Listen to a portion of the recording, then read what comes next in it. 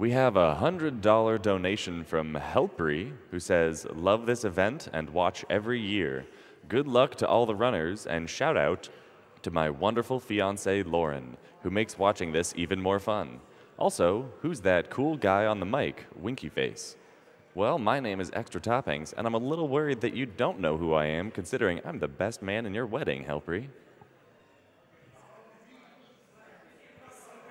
Blank Sal donates $100 and says, "I love you." This donation also goes to Bare Necessities for the Kingdom Hearts 2 songs.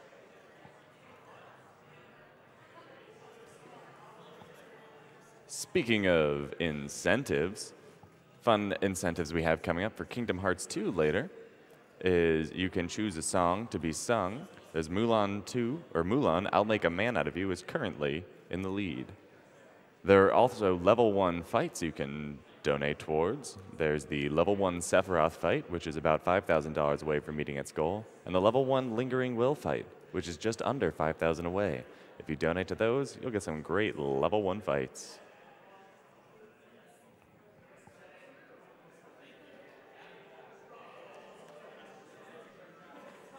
Allison L. donates $25 and says, "SGDQ makes going into work way too hard."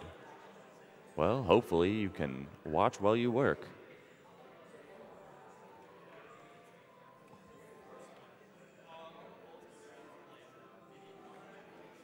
Neil100 donated $50 and says, "After watching GDQs for the past few years, I'm delighted to be able to make my first ever donation, while one of my favorite childhood games is desecrated by one of my favorite runners. It's so humbling to see what a force for good the gaming community can be when we work together. Thanks to everyone involved for all their hard work this week, and Doctors Without Borders for saving lives. Speaking of which, save the animals."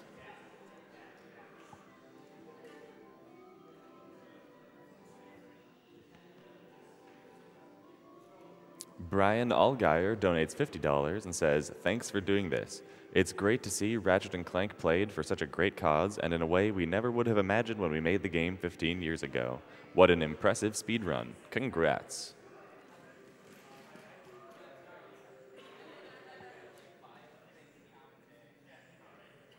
Fuzzy Pickles donated $150 and says, "Greetings all.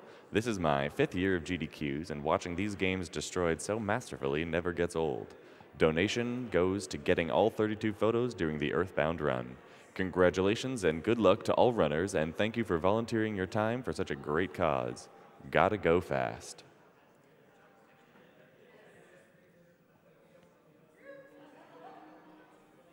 Kanye West donated $150 and says, "I may forget where I put the remote sometimes, but I've never forgotten where all the gold bolts are."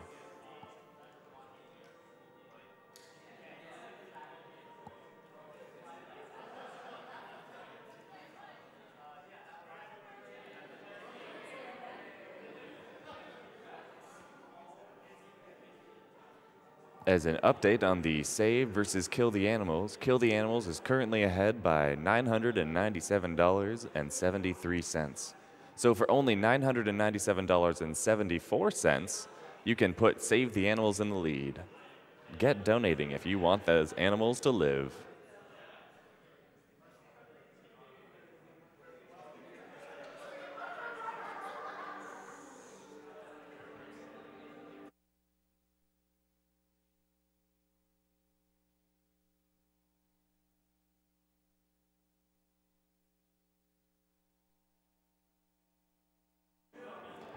T. Steina donated $50 and said, "Here is $50 for singing Nessun Dorma in front of 125,000 viewers. Donation goes to Singer's Choice." The Singer's Choice was, of course, the level 1 Lingering Will fight in Kingdom Hearts 2. Gary187 donated $25 and says, "I have been enjoying AGDQ and SGDQ for a couple of years now. Now I finally have some money to donate. Good luck to all the runners, and thank you for the great times." And thank you, Gary, for your donation.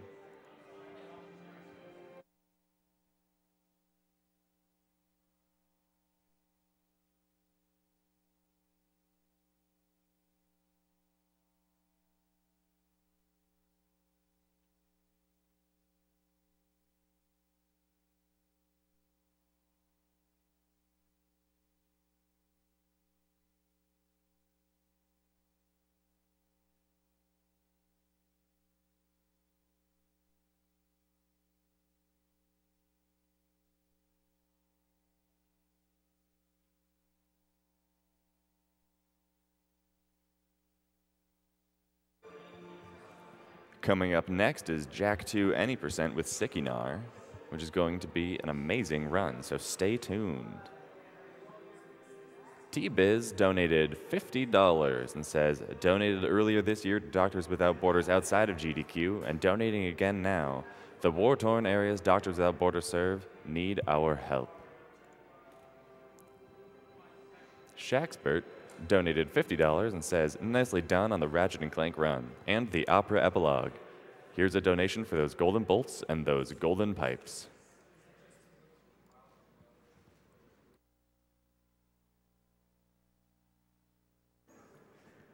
Dara Nillen donates $50 and says, that performance of Nessun Dorma was fantastic. Love watching everyone show off their talents, speedrunning and otherwise, at these events. Woody7 donated $50 and says, amazing singing. Way to show off those pipes, Zem. Already donated twice, but couldn't help from donating again. Great run and great voice. Jingo Django donated $250 and says, love what you guys do and just wanted to give what I could. Thanks for being rad. Thank you, Jingo Django, for being rad as well.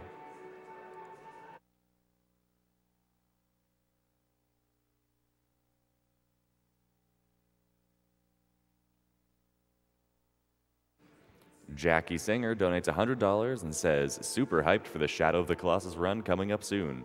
I'm watching while I work and it'll be the perfect way to round out the day. Glad that I can finally donate and participate along with everyone. Let's see that Kingdom Hearts 2 Level 1 Sephiroth fight. After Jack 2 is when that Shadow of the Colossus run will be. After that, there will be Marathon Infinity. And we've got a wonderful day stacked up for you today, so be sure to stay tuned all day long.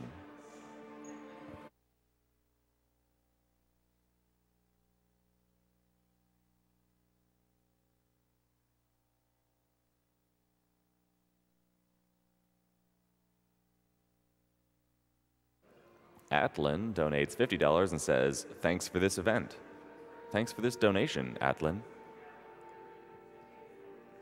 Flotmeister donates $25 and says, save the poor creatures.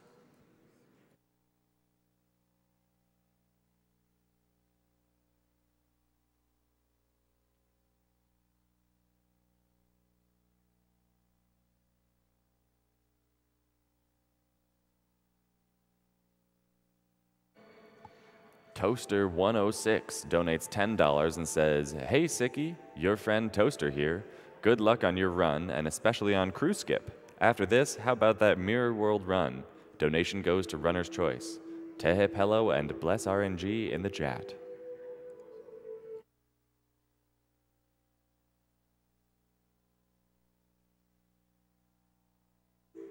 Lance Charlson donates $20 and says, beautiful singing back there, 10 out of 10.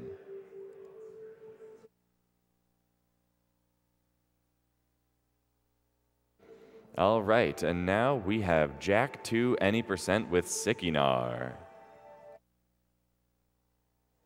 Okay.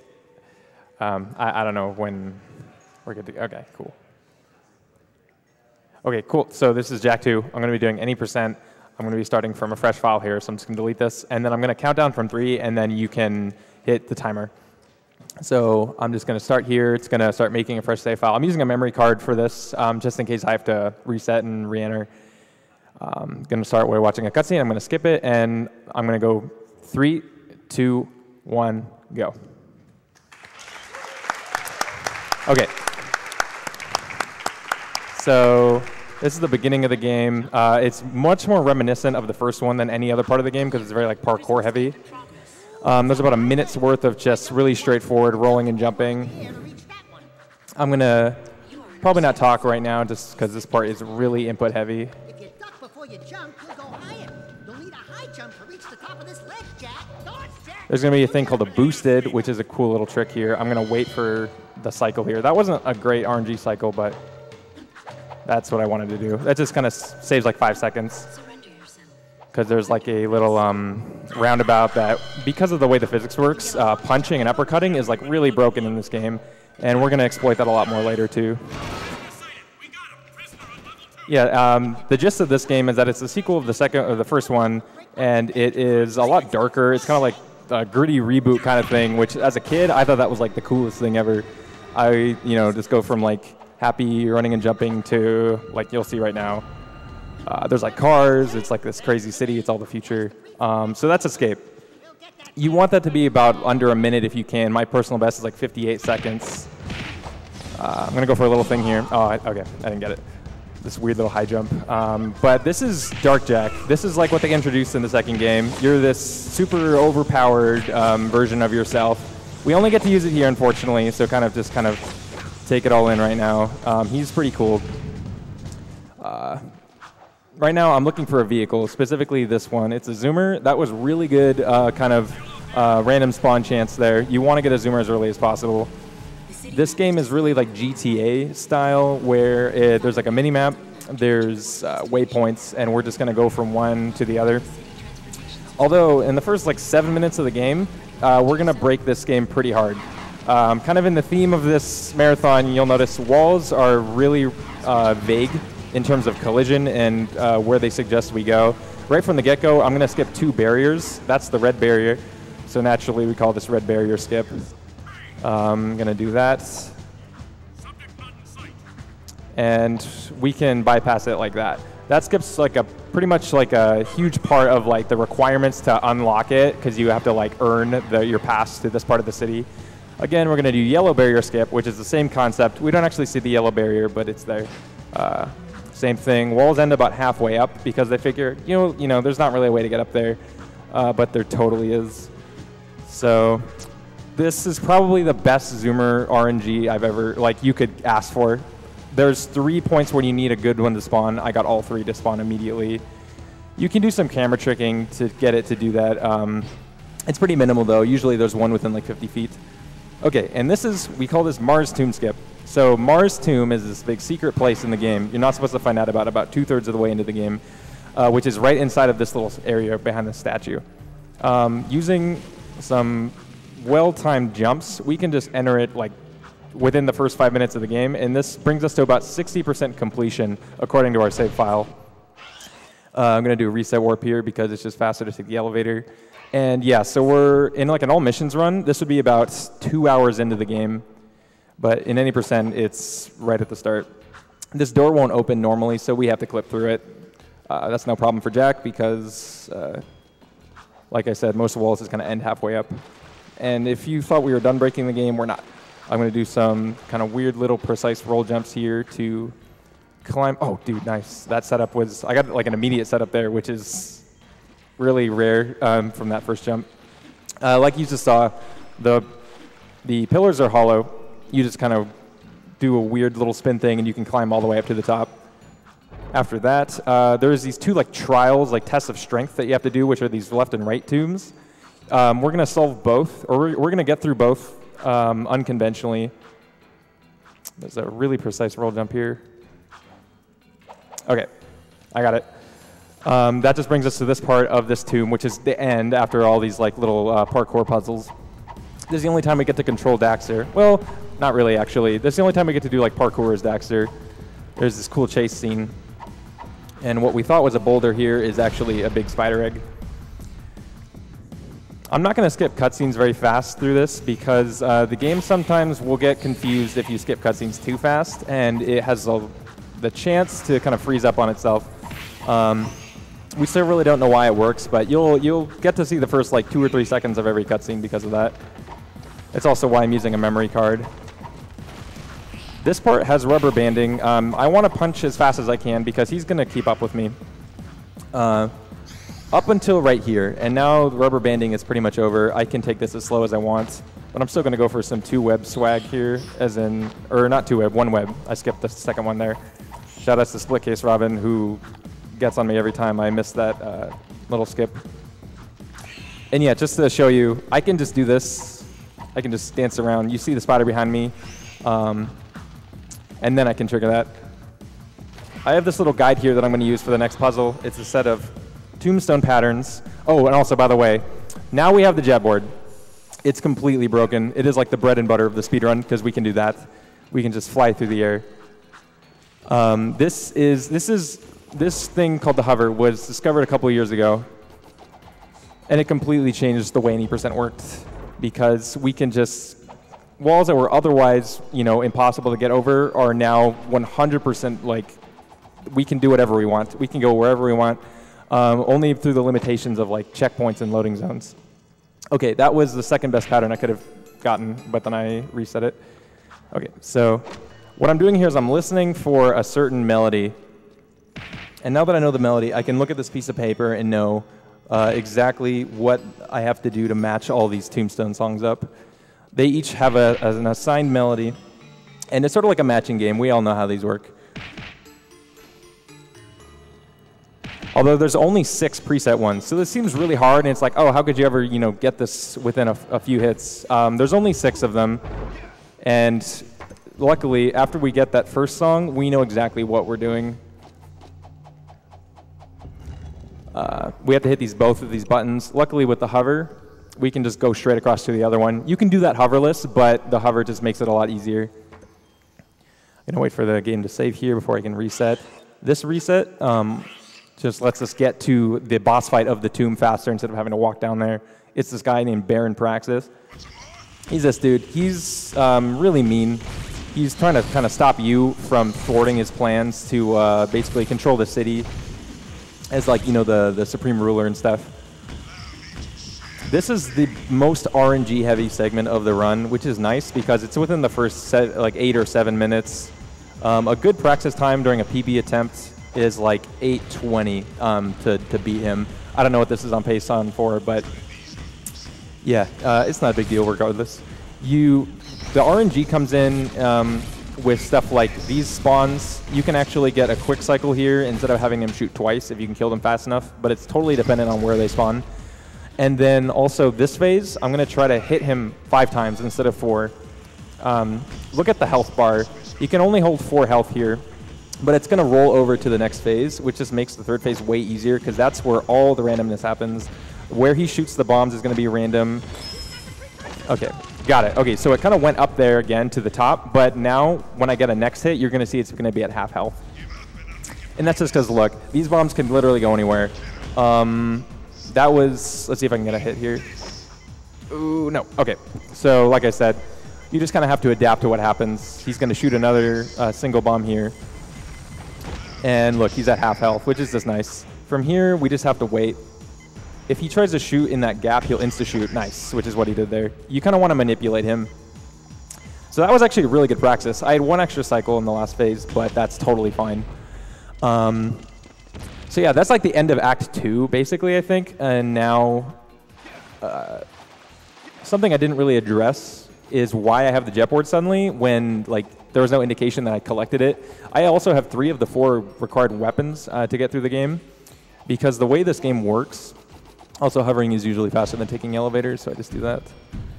Is that the game, like when you watch cutscenes and do certain events, the game checks and says, okay, you're 60% of the way through the game. There's no reason you shouldn't have these items. So I'm just going to update your inventory and give it to you, which is really cool for Naughty Dog to do that because it just lets us just get going right away. Something that the hover likes to, or makes possible here is death abuse. Because basically the world is surrounded by a big empty void.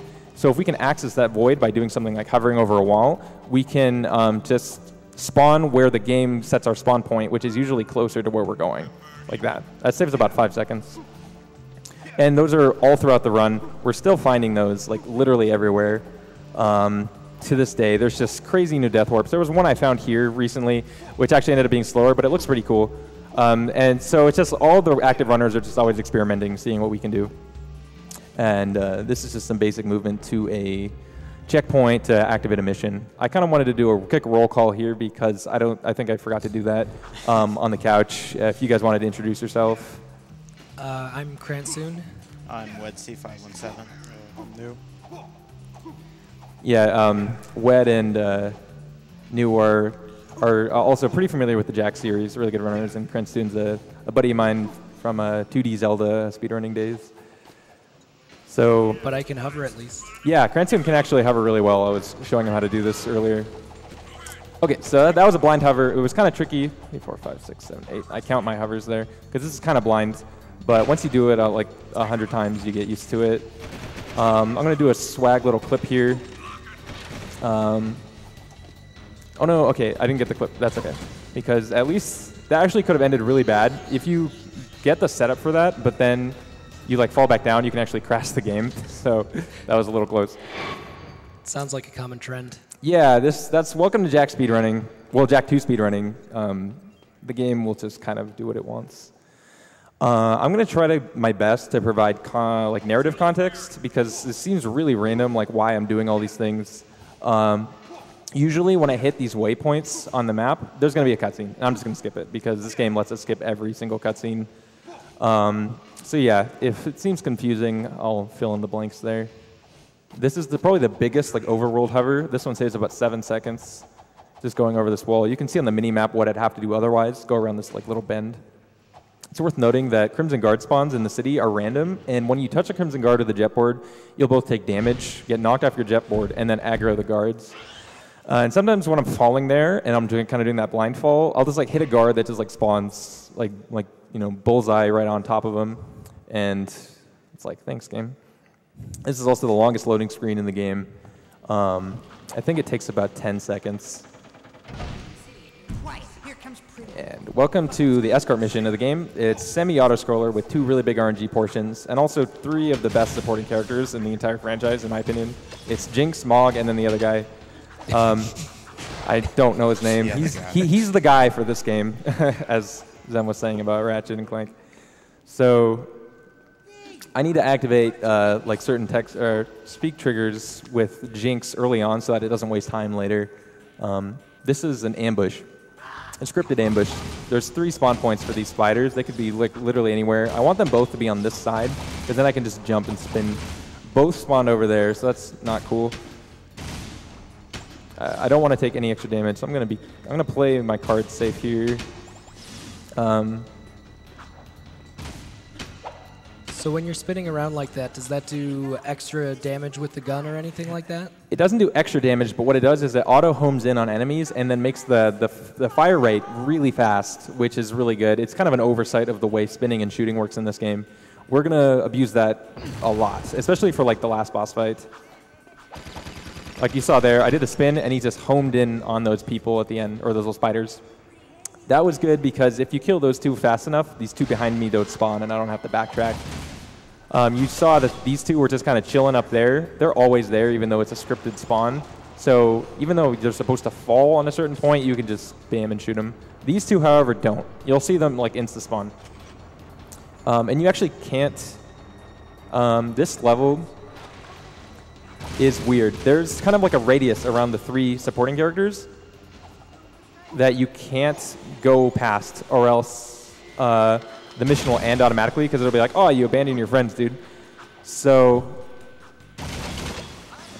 you always want to stay within a certain range of these dudes. I could have gone over, and those spiders are like there, but you just can't access them because otherwise the mission will end. And actually, there's like a lot of downtime here. I'm just waiting for these dudes to catch up with me. So if you want to just do some donations, I'll be doing swag covers. Of course. Vaser donates $50 and says, "Hey Sicky, hope you're enjoying the marathon and that your run goes well, which I'm sure it will. Just gotta send it." Thanks, Vaser. Vaser is like one of the more OG members of the community. He's found a ton of cool strats and comparisons. His research into this game has been invaluable. So yeah, shout outs to him. We have a $5 donation that says, "Hey Sicky, it's your buddy Sloa. Just wanted to donate to ask if you remembered how to jump. At least tell you remember how to roll. Good luck with the run, you're gonna do great. Money goes to runner's choice." What is your choice? We'll find out later. So this fight, the way the spider spawn is not necessarily random.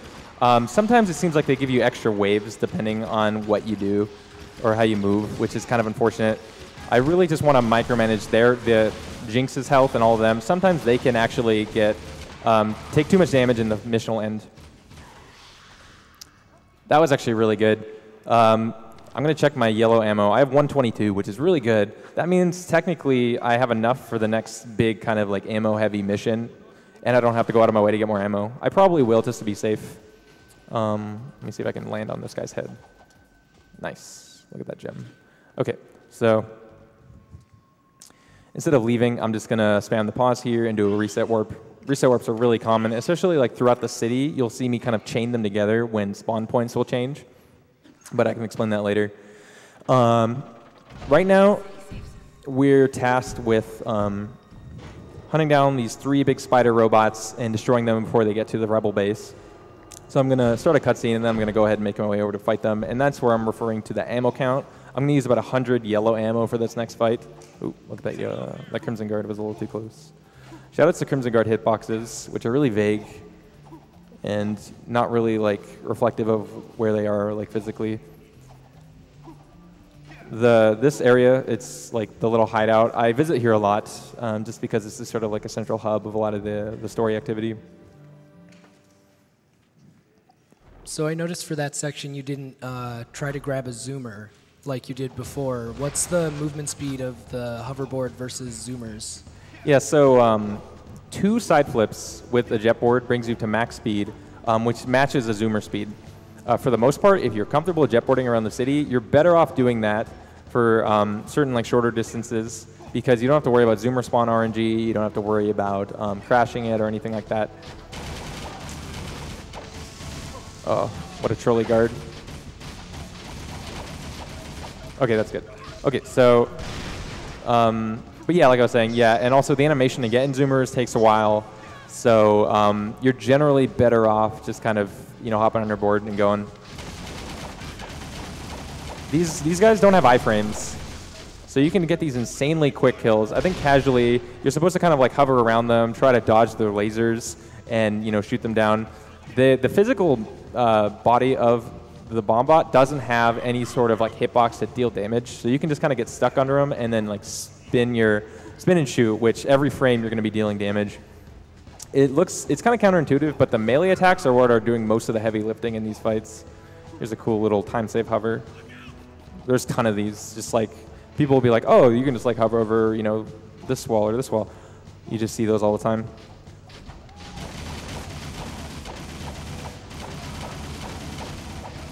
Okay, that was actually really good. Also, this is the one spot I'm going to want a zoomer spawn.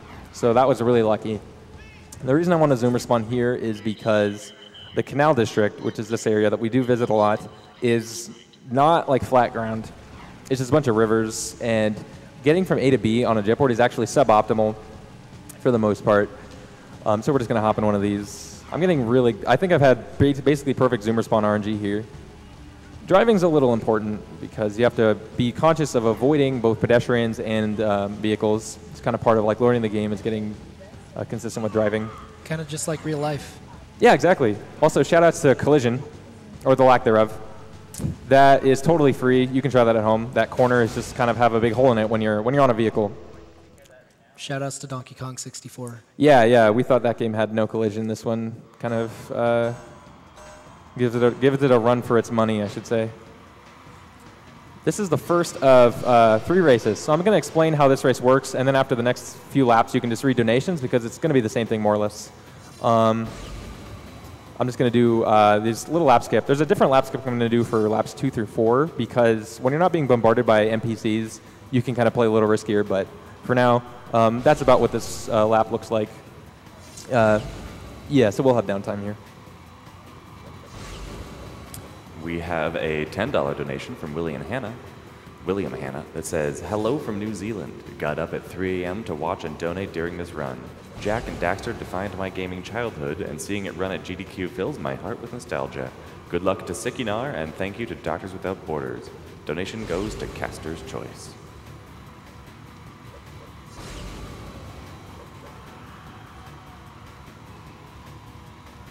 Jay Pals donates $20 and says, excited to see one of my favorite games, Jak 2, get wrecked on SGDQ. Keep up the good work and let's keep those donations coming. P.S. Kill all the animals. So I'll just mention really quick, on lap 5, I might start lapping the NPCs. If I do that, that could cause problems, so I'm going to have to adapt to what they do. So it's, yeah, just there's a lot of decision making you have to make kind of at the end here. Rexy donates $20 and says, good luck to Sickynar on the Jak 2 run. It's my fave PS2 game of all time, and it'll be so amazing to see how he'd break it. As Baron Praxis would say, sacrifice for your city. And most importantly, sacrifice for those frames. Donation goes to Sickynar's choice. So like you saw there at the end, I was being kind of crowded by NPCs. You have to kind of learn to weave through them. They can steal your boosts, they can crash into walls and blow up, and then thereby blowing you up. They're huge trolls. I've lost some really fantastic runs to just kind of stuff that you can't really do anything about. Okay, I'm going to try to hover up to this car. Nice. Okay, so that one, yet again, really good zoom response. Canal District, just kind of want to jump in one as soon as possible. We're going to do a series of reset warps here. This game is just like a big jigsaw puzzle of loading zones. Which actually is why one of the first thoughts a lot of people have when they see the hover is like, why are you even driving? Why are you running around the city when you can just hover over all these walls to the end of the level? And trust me, I wish we could do that. But when you're not low enough to the ground, you can't cross certain checkpoints, and that actually causes areas to not even load. So you have to kind of cross them manually to actually let yourself get to other parts of the game. So here, I had to cross a checkpoint there, and then now I'm in this part of the city. Also, sick grind, bro, as Zorlak says whenever I do that. So, yet again, another restart warp. I'm actually going to do this series twice, because now we're just kind of closer to the port, which is where we're going here to pick up a rather OP weapon. The weapon's called the Peacemaker, and it's featured in this one and then in the Jak 3 as well. In casually, it's really awesome. You can just it has like an area of effect thing, and you can chain its attacks to multiple enemies at once. In the speedrun, it's slow. It has not a lot of ammo. You say I only have 5 out of 10 ammo. You can get ammo increases later, but overall, it's just not really relevant to the speedrun except for a couple boss fights. It's worth mentioning that in terms of ammo routing, runners will use the Peacemaker ammo differently depending on where they want to use it. They all kind of balance out in terms of time save at the end. But the first 2 races are like almost back to back. I'm just going to hop into Zoomer and start racing this dude here named Errol, who if you play this one or Jak 3, you're pretty familiar with. He doesn't like you because you're kind of like the new hotshot around town. You came out of a portal from Jak 1 and suddenly you're just like, everyone is looking to you for help, and he feels kind of like, left by the wayside. So he's going to race you to prove that he's better than you. But as you can see, we're already like really far away from him. That being said, his NPC, his model can actually cheat and just go through walls arbitrarily if he's too far behind. That's the game's form of extreme rubber banding. It's just like, well, if you can't beat him, join him and just glitch the game out. So these rings give you boosts, but they also are part of the gimmick of this race. You have to cross through them in sequence, or else the mission will instantly lose. So these lovely pedestrians around me, who I'm going to try my best to avoid, both because I have no beef with them, and also they might be solid and have collision, which I don't know until I hit them, can send me flying in any random direction and can just cause me to just miss rings, which are out of my control. Nice, cool. I had basically no solid people there. A really good arrow race can get in the low 150s. If you chose to do ringless, which actually is an alternate route that takes a different area and skips rings, can get 148, which is pretty impressive. It's not RTA viable as of now, but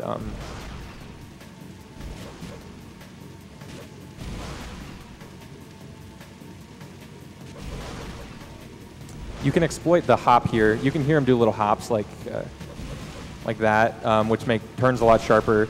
It's kind of one of the main mechanics of the races, at least, to hit a lot of these sharp turns.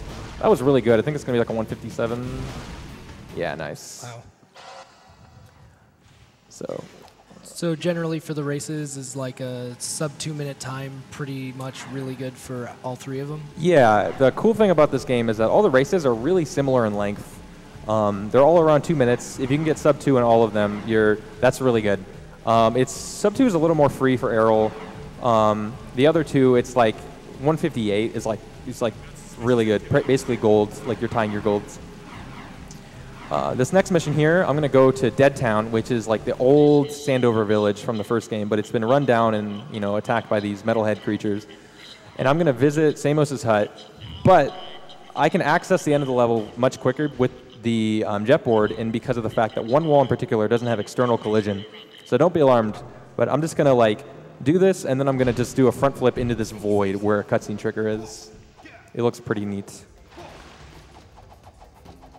there's that wall, GG. And then, trust me, it's there. Yeah, okay.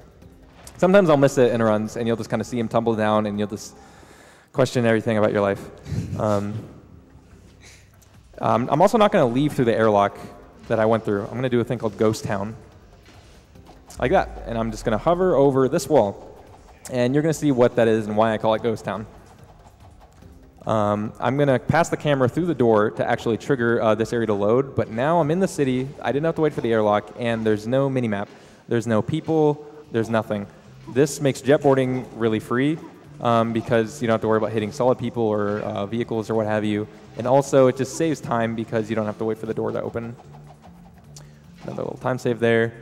Something to be said is that when you're learning this game at first, I always encourage runners to keep trying, even though the hover might seem like a really hard trick at first. It's kind of like the gatekeeper of this game is consistently hovering. All I can say is, like, you'll get it eventually if you just keep practicing. This trick here is another really cool hover, which we actually can't really do when there's people loaded into this area because there's just so much lag. And the, oh no, I lagged. That's totally chill, actually. Let's go around. This is the alternate route. But what lag does is it drops inputs. And this, this trick is really, really vulnerable to dropped inputs. You really have to keep a rhythm. It's not about matching speed. It's about like a rhythm. So that was Onin, and that was her hut. She's cool. Yet again, going to do some more death abuse by hovering over these walls. It's worth noting that a lot of these death abuses actually can just be done via reset warps, but they're faster just because taking a death means shorter time to wait because you don't have to enter the menu. You don't have to, cycle through all the options to do reset mission and stuff. There's always sort of like a mission flag, so you can always reset mission, quote unquote, even if you're not on an active mission. And we're going to actually exploit that later to do some fast traveling. I'm glad I didn't hit that dude. If you hit Crimson Guard vehicles with a jetboard, it like does phase 2 of the guard aggro, which is actually like both foot soldiers and vehicles, and they're all using their ammunition on you, which can really end a lot of runs because you'll either die or just it's slow. This is Haven Forest. This is like my favorite area as a kid because it's kind of like throwback to the first one. You still have these cool temple-like stuff. There's a lot of parkour here. But this is another super auto-scrollery part. I'm going to be doing some ammo farming here, but that's the most technical thing about this fight. So you can just read some more donations.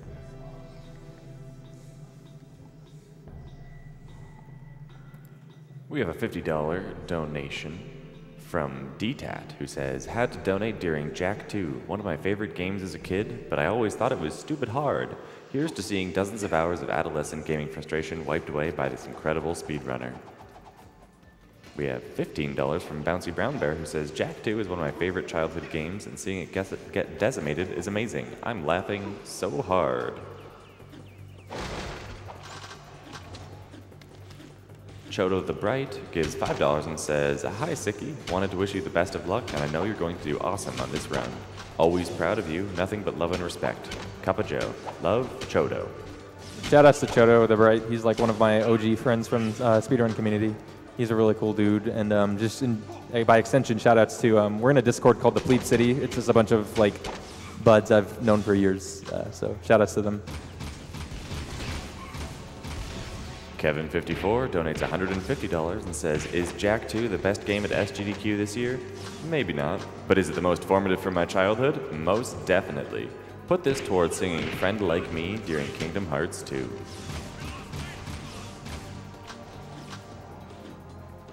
Anonymous donates $50 and says, good luck, Sickynar, you got this, my friend. Many exclamation points. Yep, yep, yep. I know who that was. So just gonna update my status on the speed run here. So what's happening basically is that ammo that just dropped, I'm manipulating the job tables to get that. I want 5 to max out my Peacemaker ammo. This will be 5. So now I can just spam the yellow. The reason you can't use guns here really is because that is the lowest priority munition drop. And the game says like, you need yellow first. Like, don't worry about Peacemaker. So I'm trying to tell the game like, I'm good on yellow. Just give me what I want.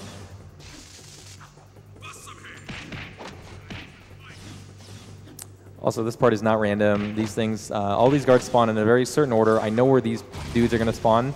And these are the flying dudes are what really matter here. You want to kill them as fast as possible because they're like, if you delay their spawns, then you'll just sort of keep delaying the spawn of every successive one, and that just makes the mission a lot slower. Yeah, it's almost like the flying enemies are on a cycle because sometimes they will go underneath and you can't really hit them from below the wall. Yeah, exactly. If you let them get away from you after they initially spawn, they'll just run around and do their own thing, and usually it involves being in an area you can't shoot them, and you have to like find them, and that's just like absolutely tragic. I'm going to do a second Ghost Town trick here after a little tactical reset warp. It's funny, if you can hear your PS2, you can hear the game doing this, like the scratch of like loading, and right when you hear that, you can reset warp whenever you want. That one's a little more free. You just have to make sure you count out the right number of hovers there. And now we're back in the city. There's sort of an aesthetic model of the city, and you have to fall in a very specific area to get like the physical version of it to load, just the way the camera works. I have to hover over this wall in a particular way to get that to load. And then now I'm going to store a mission here. Mission storage is not really used a lot, but it's used for one very specific shortcut, which saves about 50 seconds. And it's a huge deal. It's also kind of an advanced strat because, well, not to make it sound like it's hard, but I'm going to take that zoomer because I didn't see any other spawns. You see I have this mission active. I talked to that dude named Brudder, who's a lurker from the first game, but he's like sentient and he can talk. And I'm going to help out his lurker buddies who have been trapped by the Crimson Guards. But I'm going to leave that for now, and I'm going to go do some side missions that are relevant to the plot anyways that I need to do.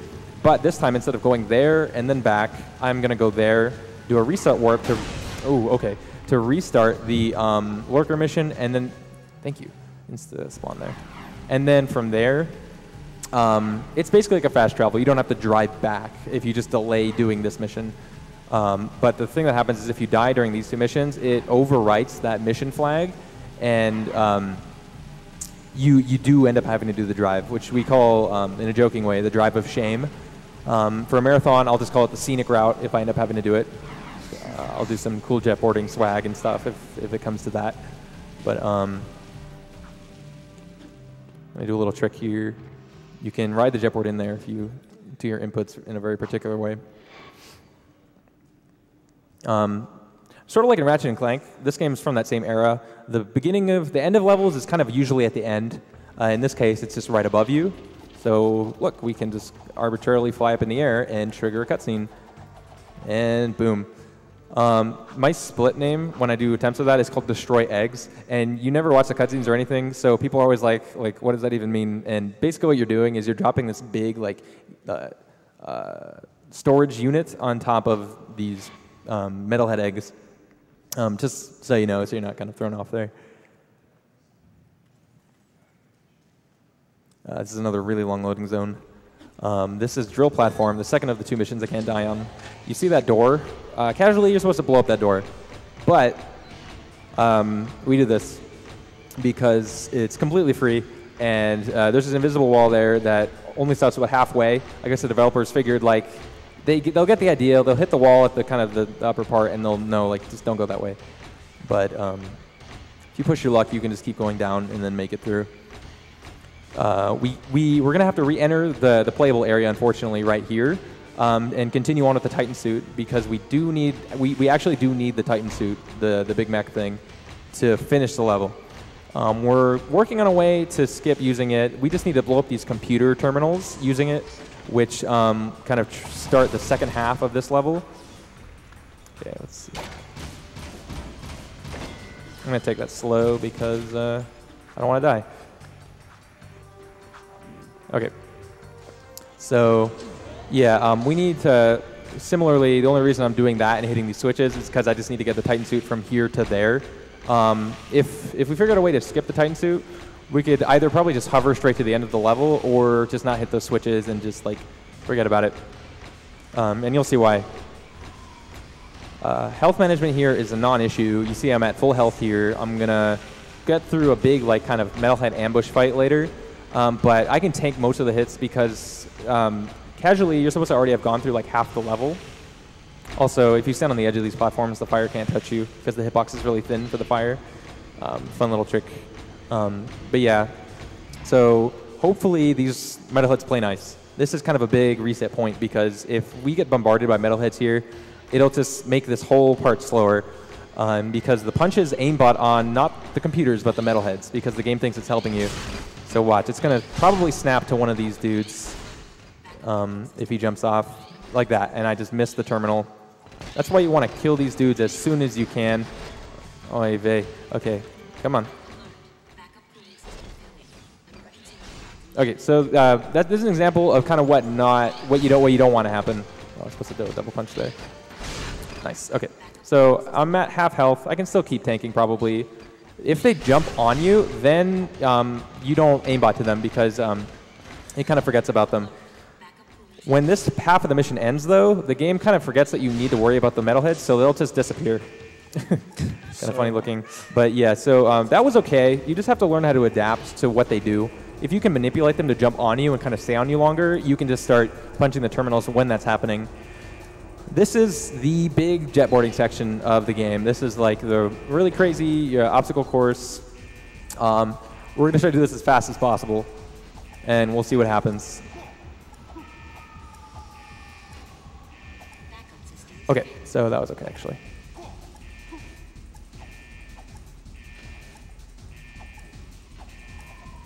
Okay. I'm going to take this pretty gingerly because here it's like cost benefit. Do I want to waste a few seconds, getting off a jetboard, or do I want to lose 50 seconds to falling off the edge? It's kind of a pick your poison. But yeah, that was really good. I didn't die. That's what I was worrying about. I'm going to go for a tiny little skip here. Skipping that cutscene on a very specific frame, and I got it. Okay, nice. So cool. Yeah, that's called communicator skip. It's a really cool little time save. We don't really understand it, but basically if you skip that cutscene in the right time, that little communicator doesn't talk to you, and it costs about 5 seconds to listen to it. And that was the reset warp, and that is now we're back here with Brudder, our buddy, and we're gonna do that lurker mission. So this is this is a straightforward mission, although very variable at the same time. We have 3 pairs of lurkers here. The first one's on a global timer, so I just want to get to them as fast as possible. The other two's cycles don't start until they enter the loading zones. But yeah, they're really random. They have a mind of their own. They can do whatever the heck they want, including when you blow up the cars, they can just fly over the walls and into the void and end the mission for you. So it's not fun to lose runs to stuff out of your control. This is one of the main areas that can occur. I'm going to try to manipulate this to get him to fall closer to this vent, because now I don't even have to pick him up. I just have to do this, and you'll see he'll kind of look from me to the vent. That means he's aggroed on the vent instead of me. Luckily, the game prioritizes that, so when you drive away, he'll just hop into the vent, and you'll see the counter go down to 4, or it already did. Here's a funny thing. I'm not going to hit the rock. I'm going to hop over it. Hitboxes, how do they work? What? Hitboxes, how do they work? Yeah, hitboxes. What are those about? I don't know. The second set, the cycle kind of starts around now. This one is the easier. The first set's kind of scary. This one's a little more straightforward. I'm going to do another damage boost on the second one. Just kill this one as fast as possible. I try to shoot the lurker with my gun, Hello. When I do it, because that stops the lurker's momentum and kind of erases any potential damage momentum from the actual car blowing up. Nice. That was also really good. You see he's aggroed on the vent. Now, pair 3 is scary because we're going to the Canal District, and if you remember, this is rivers everywhere. And when a lurker model touches the water, the mission ends automatically, and there's no, it's not up for debate. The game just ends the mission. So I'm going to manipulate this one to go into the corner. Also, look, Ratchet and Clank on the little banner. It was going Commando though. It wasn't the first one, but yeah, it's a cool little shout out to the other franchise. I'm going to try to beat out the second one, part of its cycle, and I want to interrupt it and kind of force it to drive a different direction than where it tends to. It didn't do that, so I'm going to do this. Okay, that was a little sketchy, but that's the backup. Now you have to lure it over from over there instead of having it go all the way around over here. It costs about 7 to 10 seconds. Not the end of the world. I'd rather do this than having it fall into the water, so now that I think it's good, the mission ends. You just really have to learn how to adapt to what happens in that mission, especially with the last phase. The main rule of thumb is just keep moving, keep going, get in a car, find any car you can, and just try to finish the level. Here's everyone's favorite wall clip, because we're going to go to the stadium again. We're going to do the last of 3 races. Oh, I'm glad that didn't blow up. This one is the most... Oh, wait, reset warp. This one doesn't just bring us right to it. And now, yeah, this is just similar to the first race. There's going to be cool lap skips. NPCs are a problem. But other than that, nothing special. So if you just want to read donations, that's totally fine. We have an anonymous $20 donation that says, Jak 2 is the first game I ever bought. It's great to see I wasted hours on those needless first 60% of the game. Travis C. donates $10 and says, this is for my friend who says, leave the animals alone. Anonymous donates $50 and says, this marathon is keeping me sane. Shout out to my boyfriend Joe who gets to hang out with my cat Friday while I suffer. Speedrunning and Kingdom Hearts are 2 things we immediately bonded over, so this donation goes towards the lingering will fight.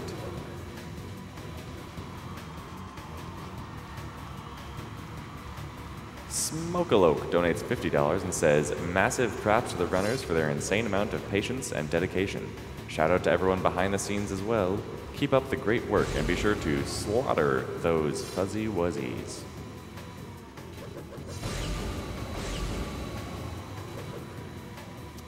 I'll just mention really quick, I'm trying to get double boosts on this first pair here because it just lets me get an extra boost. A boost saves about a second. So, and boost routing here is really scripted. I'm going to boost in very specific spots.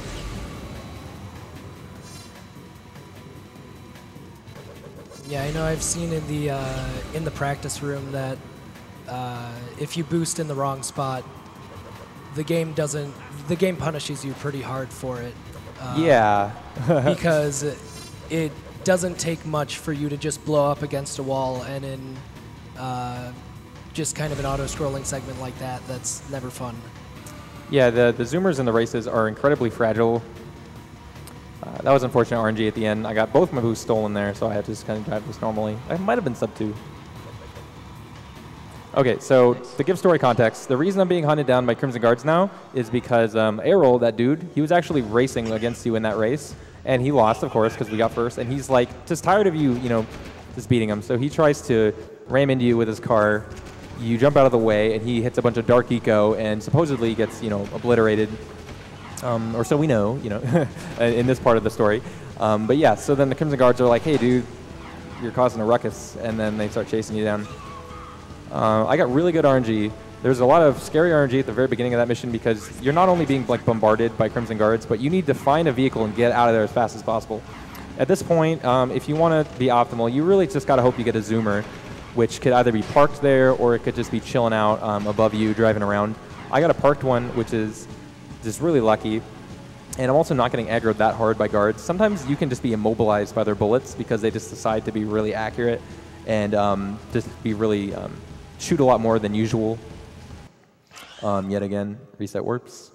A smaller thing that Sicky actually did there when going onto the car was he negated a text box, because whenever text boxes are open, you cannot actually go onto a zoomer. So what he does is he does a quick pause, which you do by pressing select, and quickly unpauses, and it gives you like a quarter of a second to be able to get onto the zoomer. Yeah, that's actually a really handy piece of speed tech. In that context in particular, that means otherwise, like, if you hypothetically didn't know about that, you would have to wait about another 6 or 7 seconds on foot to get in a vehicle, and that's scarier when you're being like shot at. So yeah, it's a lifesaver that we can do that. This is another example of, we're actually gonna, this mission ends in the same elevator that we went in. So what I'm gonna do here is just hover over a wall to that elevator, but enter it from the other side, which otherwise we're supposed to go around like a long loop to do this, which the hoverless route here is actually really sick. It's worth mentioning that, you know, of course, the hoverless route used to be the 80% route. It's a really cool speedrun. That's kind of what I saw first when I first started, you know, watching speedruns, was the hoverless route, and then stuff like the hover came about, and it just kind of turned the speedrun into like a totally different thing. So just I just wanted to mention that the hoverless route is still pretty dang cool. A funny thing with that skip back there, if you so happen to decide to watch the cutscene in that big room with columns, you will actually crash your game if you try to do that hover. Yeah. Every time. It's literally every time. And as when I was a new runner, of course, you got to learn that stuff the hard way, like I did. I watched the cutscene once, and I was like, no big deal. I'll just hover over it. This is the longest hover in the game. We're going to skip the weapons factory. Oh, nice. Okay, that hover has to be pretty accurate. That was almost as good as you can ask for. You just want to pass through that thing and then load this area, which instead of doing the actual area, I'm going to hover for about 15 seconds over everything. We pass through one of these rooms, then a red room, and then another blue room, and this is where we have to go. So, but we're not done yet. Don't blink because you're going to miss this. This is called robot skip. I'll explain it after.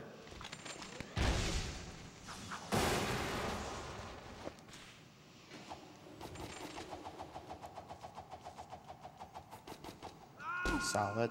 Okay, so Jack seemed to die for no reason there. What happened was I loaded a death plane by the elevator, and when I went up to the second story of this level, the game kind of keeps track of what like story you're on, and you know, accommodates death planes accordingly.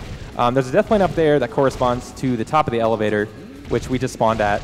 So what we did, we crossed it while hovering, and the game said, oh, okay, you fell down the top of the elevator, and now we're here. Saves about, I don't know how much time, maybe 15 or so seconds from fighting the robots, because of course the setup takes a while, but ultimately it's still faster. This is the crew fights. This guy is kind of this recurring character who's been employing you to do missions for him so that you can get notoriety around the town, get connections. But it also turns out, lo and behold, the weapons dealer that you know happens to also be, you know, giving weapons to the Baron. Surprise, surprise. So he's not a cool dude.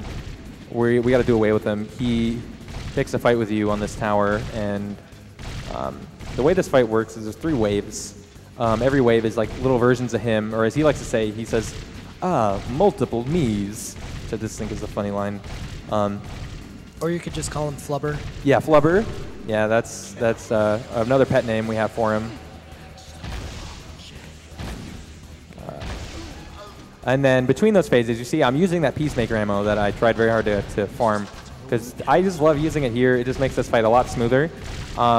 It's faster to if you use, like the most optimal way to use it, technically I think would be during the core fight at the end, core being the name of the final boss. It's kind of still not known what the best option is. It's so kind of close that you could either use it here or there. It's preference. That runner I mentioned earlier, XT Vaser, this is something that he looks into a lot, that I help him out a little bit too. But he does most of the heavy lifting when it comes to finding out comparisons for different strats. I almost just fell off the edge there. So just like, if we can give you the hard numbers on which run or which strat is faster and why and by how much, it's probably because Vaser told us. He has a channel where he just does all these cool comparisons. So that's the end of that fight. We defeat him, and we find out where he's been hiding a really important piece of piece of the plot, I suppose. But and that leads us into the most high-octane part of the run, the Metalhead Mash. It is basically whack-a-mole, which we can actually trigger by outside of the building without entering it. But yeah, so this is fixed rates of the cycles aren't random. It's the same every time. Takes about a minute. So if you want to read donations, feel free. We have a $30 donation from Anonymous saying, "Hello, Sicky. It doesn't seem like very long ago that you started this speedrunning thing using a fuzzy CRTV on our apartment living room floor. Now you're on the big projector in glamorous Minnesota. Wowzers. Good luck on the run. It's been a privilege to watch the whole ride. Money goes to Runner's Choice." Anonymous donates $10 and says, "Major props to Sickynar for giving top-tier commentary while destroying one of my favorite games. This is the type of run I hope for each GDQ event. Great job, everyone."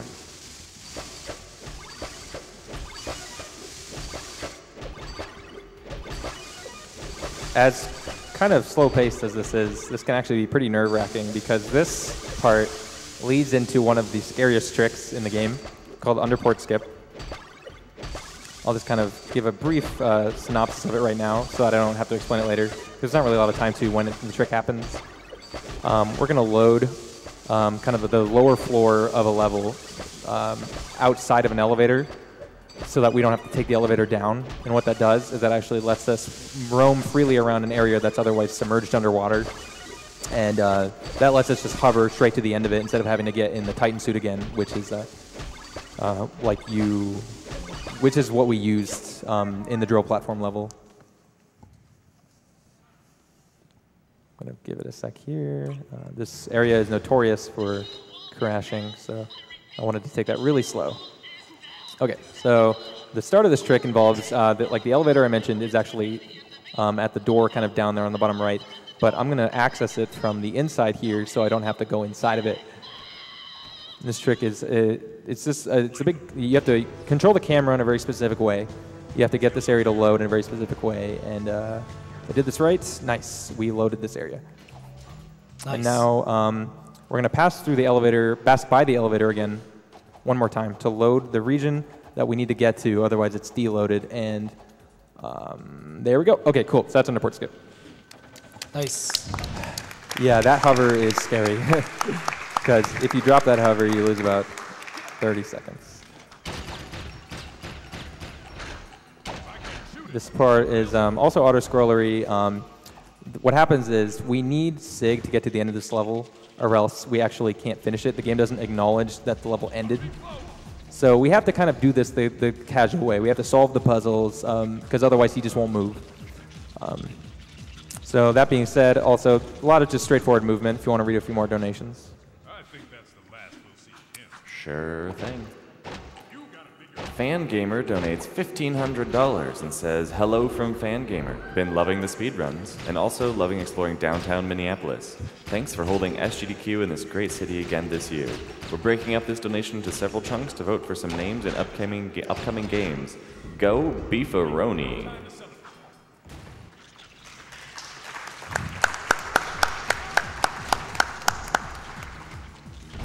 Meow Mix donates $150 and says, "Loved Jak 2 when I was a kid and loved seeing it be broken as an adult. Keep up the great plays and commentary."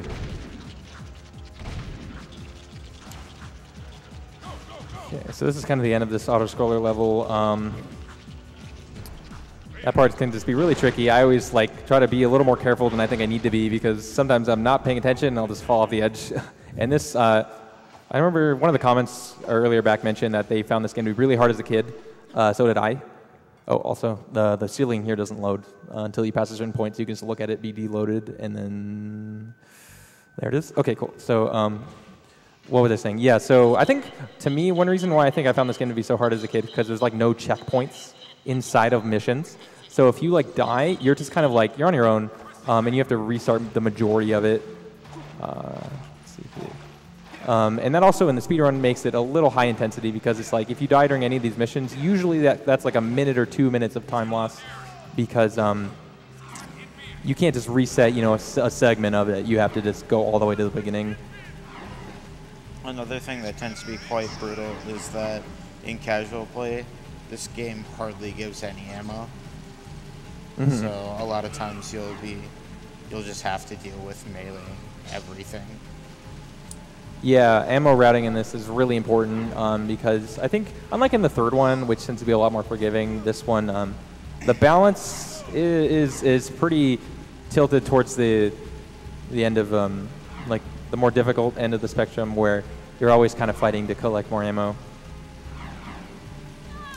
This is just a big driving portion. We're on the home stretch. Basically what we're doing is we need to move this big flying vehicle over to outside of the final boss's little nest, and we're going to use that to kind of defeat him.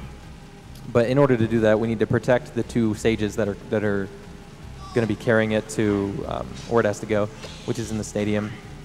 So there's just a lot of straightforward driving. Not a lot of reset warps you can do here, actually, because when you're going this direction, the reset warps tend to be counterintuitive. I'm going to take this a little slow. It's worth noting that this game pushed the PS2 to its absolute limits. So look at the mini-map. Look at all the red dots there. Those are all independent little models that it's creating. The Naughty Dog team totally just went ham with this game, and it really goes to show how much this console was able to do. I think there's still things about this game that I think were a generation too early, just so many of the cool concepts they did. I'm going to rely on red ammo at the start here. I'm going to use blue and red for this. I don't want to dip into my yellow because you notice it's full, and because I'm going to use all of my yellow ammo for the final fight. So I just want to have that full. I don't want to worry about it. For now, though, yeah, these spawns aren't random. For the most part, they spawn from the same locations with slight variance, to some degree. Like the exact coordinates they spawn are not the exact same, but you kind of get an idea where they're coming from. Specifically, these frogs that are going to jump down here, they could spawn they could just jump on top of the sages and ruin your day because every time the sages gets hit, that's 1.5 seconds of them stopping and getting staggered. So that's not cool. I still don't know if hitting this makes it any faster. I'm 100% sure it doesn't, but it feels like it's going faster. So I do it because I'm usually nervous here. You can get infinite jumps off the bottom of this thing. It kind of looks funny. That's actually a piece of cool speed tech in the third game, but you never need to do it here. But you can right there. I'm going to probably switch to red soon when they all start funneling in from behind me. But for now, it's okay. No, back up. This is going to be a no-hit Samos, I think, which is going to be sick because it doesn't happen all that often. At this point, it's pretty free. You just do this.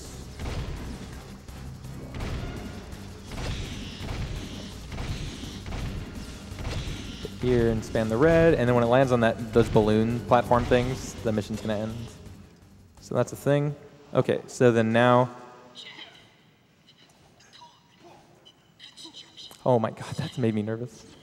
Usually that void loads in earlier. That's the closest I've ever gotten to the void. I thought I was gonna fall off. I've never actually had that happen. It startles you though at first, but you usually don't have to worry about it. Hey, don't do that, jerk. These NPCs are knocking me around. As I don't know if you heard from the communicator, the Vin, one of your supporting characters, he's been overrun by metalheads, but he just told us that where to go. The Baron is hiding at the construction site, and that's where he's getting ready to arm his super weapon. We're gonna go get to the bottom of this. The construction site is an area that I have a theory was maybe meant to be a little more lush with activity and more missions, but they just sort of put it on hold because there's already so much in the game. Because if you look, you can examine the construction site area, and you can see how much detail was put into it and how big it is, simply just to go inside of it once and watch a cutscene. It seems a little wasted. But, this game is hardly lacking in content, so... This is also one of the last, really scary parts because you can crash entering construction site. Yeah, the thing worth noting is that during this phase of the game, we can't aggro the guards because they're preoccupied with all the metalheads that have invaded the city. And that being said, there's about 3 times as many models on the map as there usually are. So the game sometimes can be the console is like stressing. You can trigger this cutscene without actually going through the door, which is right there. You can just stand here and trigger it because the radius is so big. Yeah, so I'm going to let the communicator here kind of do some of the talking for the narrative. It's really quick, so you can just listen to it. Give the gist of what I'm doing and why I'm doing it. I think now's the time to act. The metalheads are so focused on attacking the city, they may have left their nest vulnerable. Jack, you've got to get out to the wasteland and breach the nest barrier any way you can. Maybe if you get inside and take out the metalhead leader, the army will collapse. It's a long shot.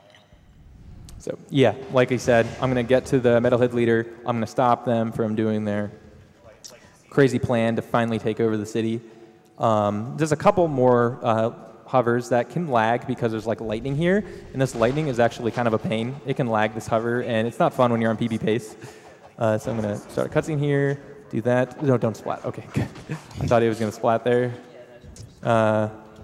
Quick little one here. Otherwise, instead of doing these hovers, you can actually just do these like roundabout obstacle course regions, which are like pretty fun, but you don't have to do them. This is the core fight. This is the final fight. I'm going to use all my yellow ammo here. This fight looks the same if you do it right every time. And time's coming up on after the last phase.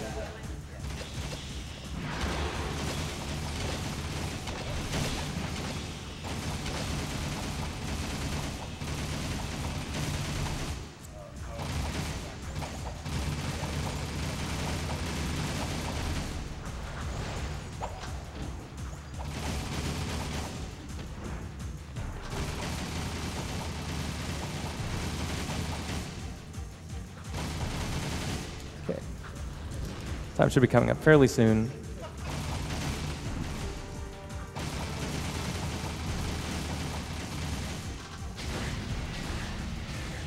And time.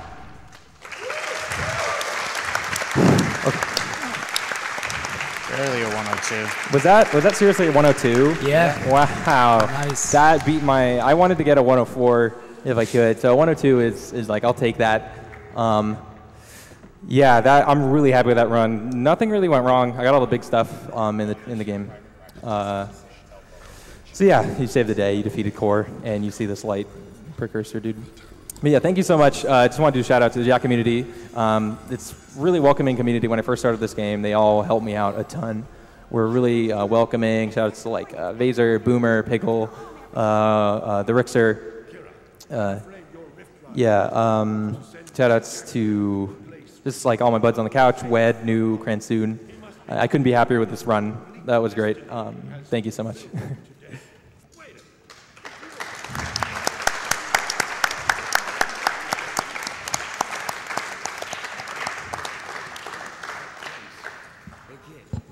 That was Jack to Any% run by Sickynar.